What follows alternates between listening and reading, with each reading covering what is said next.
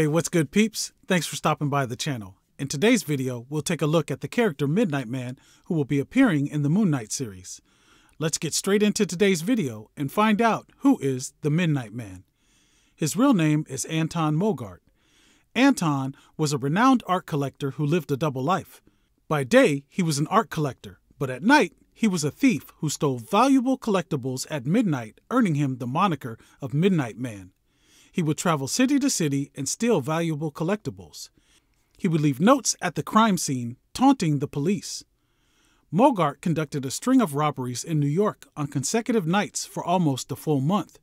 When he got wind that the vigilante Moon Knight was after him, Mogart decided to stage the encounter between the two on his own terms.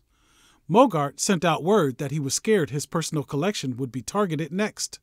This got Moon Knight to Mogart's mansion, where Mogart ambushed Moon Knight as the Midnight Man. The Midnight Man and Moon Knight battled.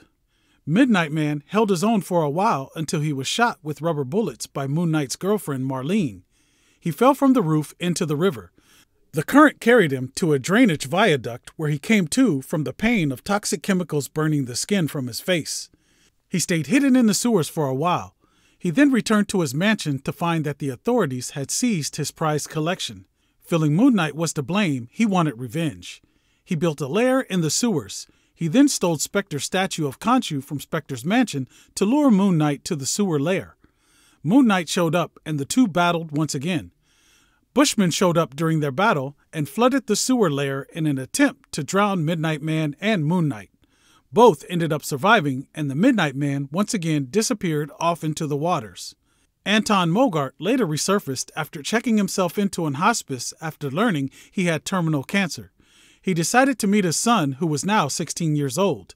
He passed on all of his secrets to his son, but asked him not to become a criminal. He then passed away from the cancer. So what do you think about the Midnight Man? How do you think they're going to use him in the series? Let me know all your thoughts and theories down below in the comments. And, as always, I appreciate you taking the time out of your busy day to stop by the channel and check out my videos. Please like, share, and subscribe. We'll see you again real soon. I'm gone. Peace.